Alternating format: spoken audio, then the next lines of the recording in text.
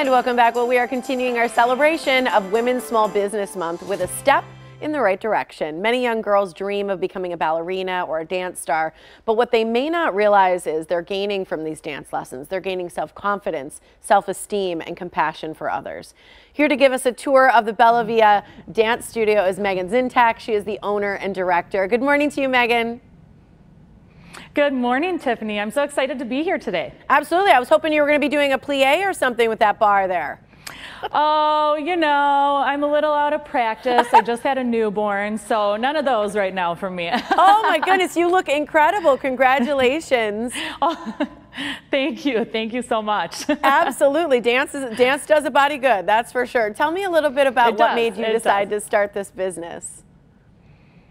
Sure. You know, this is actually a question I've been asked a lot throughout my career. And ultimately, what it comes down to for me is legacy and leaving the world a better place. And the way I can do that is by serving and teaching our youth to hopefully become empowered women and men who become vital members and leaders in their communities when they're older. So, you know, dance is the way that I'm able to bring that to our children and to share my value and belief that dance lessons are life lessons and skills that these kids will take with them throughout their entire lives. Our entire faculty believes that we are role models and mentors to these children. We believe that Bella Via is a third space, their home away from home, a place where they can come and feel safe and comfortable and confident and feel challenged to be better human beings. You know, COVID was difficult, but I think it was actually really an opportunity for us to drive home that message to our students and our parents.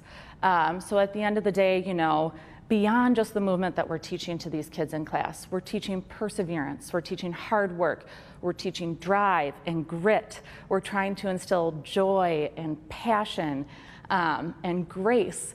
We're trying to give our kids confidence and the belief that they can do anything that they set their minds to. And if I can make the difference and my faculty can make the difference in just one child's life, then, you know, that's the legacy I hope to leave behind with Bella Via. I love every ounce of what you said. And I feel like everyone I know who is a dancer or grew up doing dance, they've carried that through the rest of their life in some form or fashion, because it seems like a lifetime love affair, you know, with being a dancer. Yep. So I love that you said that. And I feel like mentors I've had, whether it be through sports or other different things that I did as well, pageantry, those people made such a huge impact in my life. And just like you're saying, you become a mentor and family to all the people that you work with. You do? You know, I think even sometimes just teaching a young girl, is it young girls and boys, or is it just young girls at your studio? Young girls and boys, yes, young girls absolutely. And boys. Sometimes it's just that the way that they hold themselves, you know, feels more confident too. Walking into a job interview in the future and being able to keep your shoulders down and lift your chest and hold your head high, you know, those are skills that follow everybody through life. Yeah, and let's not forget the activity and the health aspect of it as well. You know, as an entrepreneur, because we're talking about Small Business Month, especially for women here, and I wonder what sort of challenges you've faced as an entrepreneur.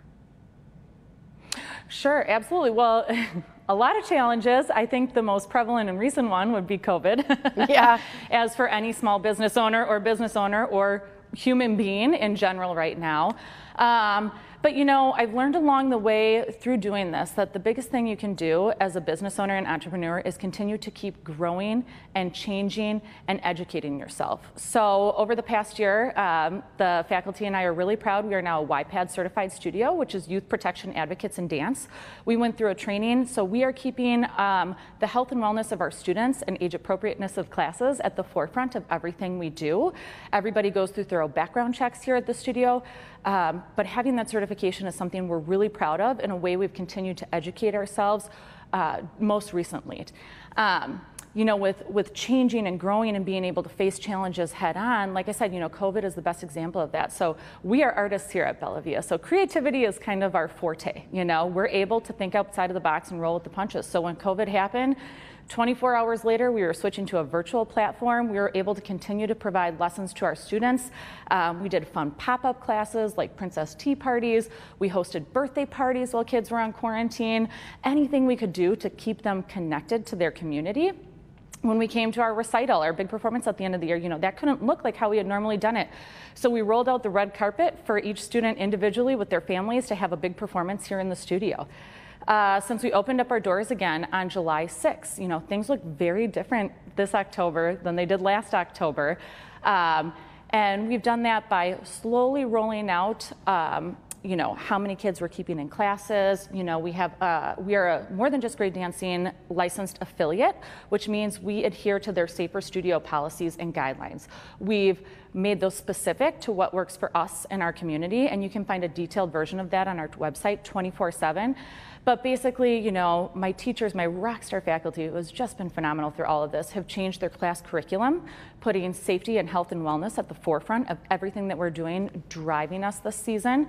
All our classes are socially distanced. We have special entrance and exit policies for the studio. We've had our lobby closed down since we opened, just for, again, more safety, things like that. But the ultimate goal right now is to make sure that we can continue to provide lessons and services to our students and to our families. Our kids right now, their worlds have been upended, and they need any sense of normalcy that they can get, and we are so happy to provide that to them and to continue to give them that sense of community and connection that they are missing right now in their lives. Absolutely, and yeah. I just think the way that you've pivoted and done all that is really incredible. Thank you so much for joining us this morning, Megan. It was a pleasure. Thank you.